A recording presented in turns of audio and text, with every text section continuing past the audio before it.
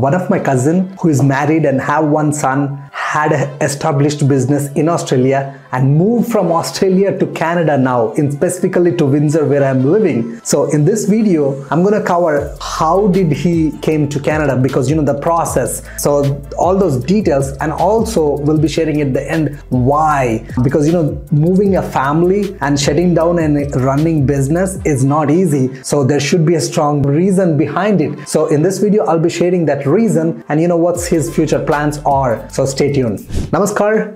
Welcome back to my channel. This is Aditya Soma. I'm actually a real estate investor and realtor here in Windsor, Ontario, Canada. So in this channel, I talk a lot about, financial freedom, how to achieve financial freedom through real estate. And also here and there, I'll try to help, immigrants like me who are coming from different countries to Canada, my point of view about Canada. So if those are the topics you're interested in, please don't hesitate to hit that like button and subscribe and hit the bell notification. So for future videos, so you don't miss any awesome content. So again, the reason for picking this topic, because on my channel I've been asked many times from many of my fellow Indians, my family from back home. Many people said, hey Aditya, I would love to come to Canada. What are the options available? So that's the reason I'm making this video. So first of all, my cousin, he's been trying to come to Canada since last 2 years. So from last 2 years, first thing he tried, because one of the best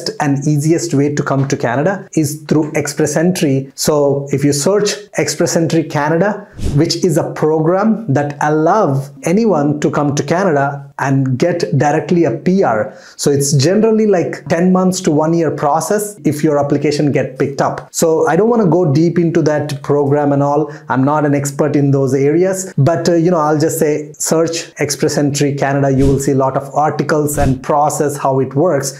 So this process, you will get PR and then you move to Canada. So which he tried. For that, one of the biggest requirement is you need to have a high English score, which he tried a couple of times and he couldn't able to get the qualified points in order to get the Express Entry. So after like trying for a few months, I think 8 months or 1 year, then he decided, okay, you know what, probably this is not going to work out. He put that application in progress. It's still in the process. And then he tried applying for study visa. He and his wife, so probably one of them were planning for study visa, so that his wife gets a study visa, he can get spouse visa, or if he gets a study visa, his wife can get a spouse visa, which is work visa. So one person can get study visa, one person can get work visa. So that's another option available for many people who are looking into. That's how my wife came to Canada as well. So in which you have to go to the university, and my cousin, he's in like mid-30s, pretty much his wife the same. So they were like,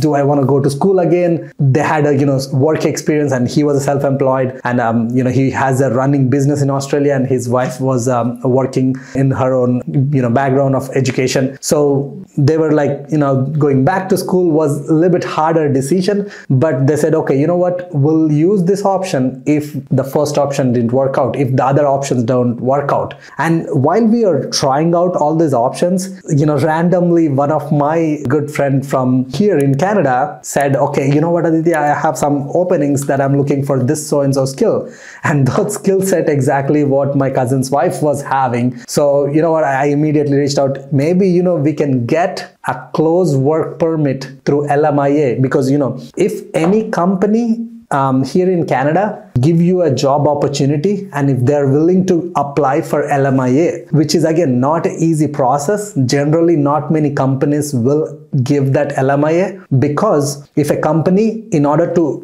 for them to offer you a job and bring you to Canada on closed work permit, they have to first prove to the Canadian government that their company is solidly established enough, and their job role that they're looking to hire, they couldn't find labor here in Canada. So which is not that easy. Again, that's exactly the process in this particular, my cousin's case. This was the role where, my friends, here in Canada who were already looking for a candidate. They couldn't find one, and it matched with my cousin's wife. So it was a perfect match. So again, that's where the connections makes a lot of difference. So if you have some friends and family here, reach out to them, ask, if anyone have any requirements based on your qualifications. If someone have a job, they might be able to help you in that process. So luckily it worked out well for my cousin. So they applied LMIA for this particular job role and applied closed work permit for my cousin's wife. So she got a closed work permit, and because she has a closed work permit valid for, I believe, 2 years,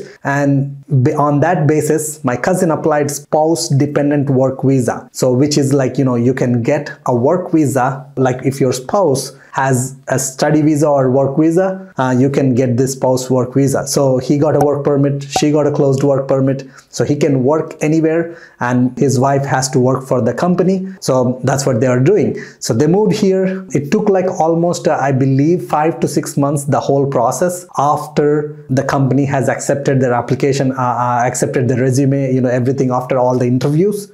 Once they qualified, like, the candidate, since the process has started, like application to the CIC, from there it took like 5 to 6 months, I believe. So again, that's one thing. If you are, somewhere in India or Australia or different countries, you're planning to come to Canada, one way is express entry. If you can crack the IELTS score, because that process is the best way where you can get permanent residency directly. Or the other way, if you can go to school, going to university or college, that's another easiest process. Or if a company, looking for a specific skill set that they couldn't find here, maybe again, especially I was very scared about this job opportunities, because there were so many scams happening, especially in different countries, where they say that they're going to send to Canada and they have like, this labor jobs availabilities.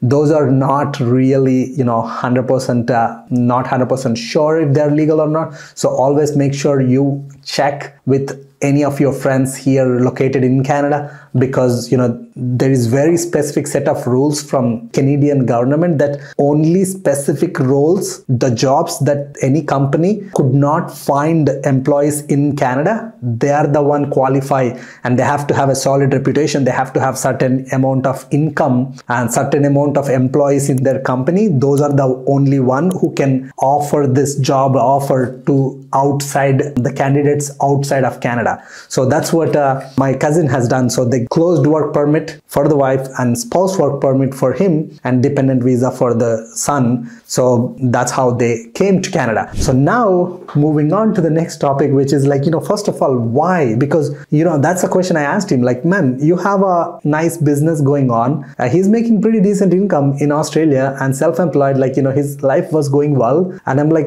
what's going on? Why do you want to move here? Because that's the first question I asked like 2 years ago when he started to start the process. So his response was two major reasons. One, he don't have a status in Australia, like permanent residency status, which is getting complicated to get permanent residency there, because their rules has changed and they're, making it tougher and tougher for him. So, because if you have a status of permanent residency or citizenship, that will help you and your family to get settled in that area. So that was becoming harder in the city, in the country that he is in. So whereas in Canada right now, for people who are in Canada, it's much easier to get permanent residency, because Canadian government is very, lenient for immigrants like us to get settled down here, because we are, in return helping the Canadian economy, because, most of the immigrants are hardworking and skilled workers. So who's gonna,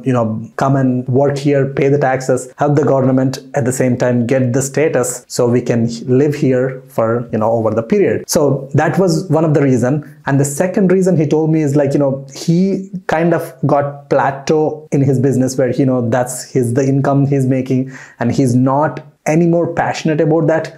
he have some passion, but he started to watch my videos for last like 4 years since I'm doing, and he was like getting very motivated to get into real estate, which he looked in Australia because he don't have a status, which is getting harder and harder. Whereas in Canada, there are options. Once you have permanent residency, you can get into investing, you can get into sales, which he's very interested in. So that's something really resonated to him. So because I'm already being a cousin, being here with the support, he would love to get into that business. So that was the second reason. And the third reason was kids' future, because one thing in Western countries, especially in Canada and US, the education system is really good, and the health system also. Like, again, this is my personal opinion, even the health system, you in Canada, hospital, pretty much everything is for free for permanent residents. So that's very attractive, because now you don't have to, like, majority of your cost is gone. So those are the three major reasons why he chose to move in here. So his future plans already, like,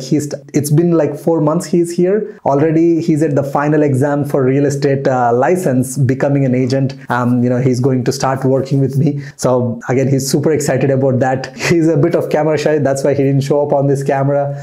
Probably I'll try to drag him someday and make some content with him, hear all this story from his mouth, because it's different when you hear from the actual person who moved.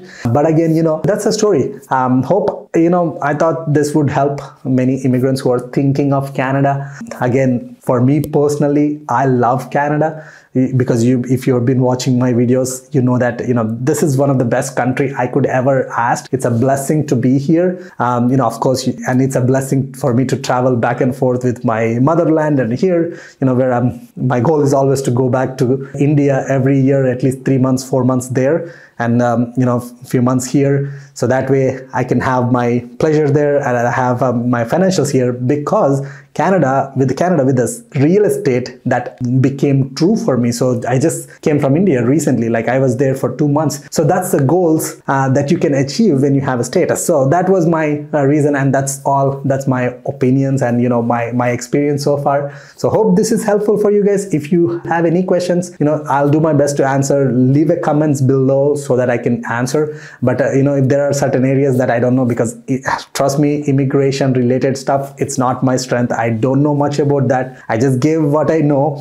but I can definitely recommend you some people. I have some connections like immigrant lawyers, different people. So if you need any help, let me know in the comments. I'll do my best to help you, give some resources, connect you some people whom I know. So with that, guys, thank you so much. Hope this is helpful. Don't forget to hit that thumbs up button and the subscribe button and the bell notification. Until then, see you later in the next video with more videos.